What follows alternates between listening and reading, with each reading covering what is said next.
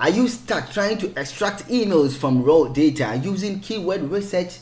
If your answer is yes, then you are welcome, because in this video I am going to show you how to use keyword research to extract emails from your raw data. My name is Kojo Nketiah of SAS Media Studio, a media and a digital agency. On this channel we create lessons relating to business and marketing, website development, affiliate marketing, and also making passive money online. Okay, so you kindly subscribe. We upload videos every 2 days, so and sometimes every day, so kindly subscribe. Okay, kindly subscribe. Okay, so at the description down below I have my social media handles. Okay, you can get to me with your personal questions, or at the comment section you can give your questions or your suggestions at the comment section. Okay, so now if you are ready, get some cup of cocoa and let's move on.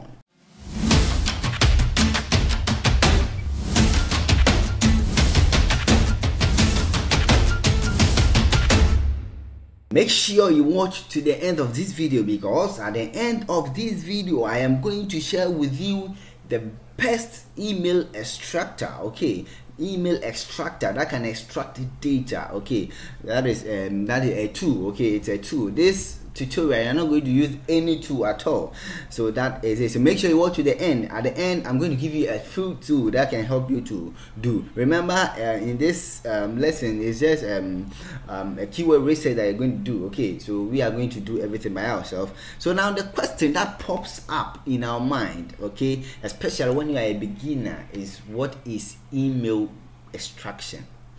What is email extraction? Now when we talk about email extraction, basically you are going to fetch out some emails in a particular website, or on a particular website, or in a particular data. Okay, so you go to Google, you get a lot of data on Google, like Facebook has a lot of data. Okay, people have created account with Facebook, and they have their emails names on those platforms, I mean on Facebook. So you are going to ditch or fetch out that emails from that data from Facebook. Okay, so in this case we are not going to extract on any particular website. So in case you have gotten a raw data in our Microsoft Excel, how are we going to extract data on that particular? Okay, so I'm going to show you a scenario on how the data is. Okay, there is a mixed data, but we have emails in that data. Okay, so we are going to try and take out those emails. Okay, so let me open my problem and we solve it. Okay, so as you can see, let me just push this somewhere. Okay, so as you can see, we have 41 emails in this document. Okay, but you can see it's an email, but there is a lot of mix up. Okay, there are things that is not going well, so you cannot see the emails really well. So as you can see, at the first one we have official tutorial Kojo Nketiah at gmail.com. okay, at gmail/tutorial pure test. Yes, so we are going to try, because it's an email, you can see it's at, okay, and since it's at G, we know that it's gmail.com. okay, so what is missing? Okay, so what is the real problem? So let's study. Okay, case study. Let's study the first, and the first can help us to solve the rest. Okay, so the first, okay, so we can see slash. Okay, we can also see slash over here, we can also see slash over here, we can also see slash over here. So upon my observation, I can see that there is a L missing over here. So you can see the Gmail is L, but the L is missing over here. Okay, so that means we have to find a way to change this to L. Okay, so we are going to change this slash to L. So what we are going to do is we click on the, I think the column, okay, the A1 function or whatever.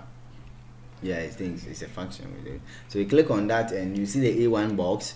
So you click on home. You should make sure it's on home. Then you click on find and select, okay, and click on replace. Okay, so you are going to use the replace method to replace everything or anything missing in this document. Okay, so now we can see that this Gmail L is missing, so that means they have changed, or the L has changed into slash. You get it? So we are going to click we are going to find slash and make sure we replace the slash with L. Then you click replace all. So yes, so as you can see, Excel has completed its search and has made 113 replacements. Okay, so that is it. So click on OK. So as you can see, official, so you can see that this is now official tutorial. Okay, so now when I study this again, I can see that tutorial is almost everywhere. Okay, so we can yes, so let's see. Okay, so upon this case study, I can see that the official, wherever there is L, there was a tutorial over there as well. Okay, so you can see the Gmail, there is a tutorial over there as well. So now we are going to find space and tutorial. So you can see there is a space before the L, okay, and tutorial. So click on I think there is, so okay, there's space and tutorial. Okay, so there is a white space and tutorial. We are going to replace that with I think nothing.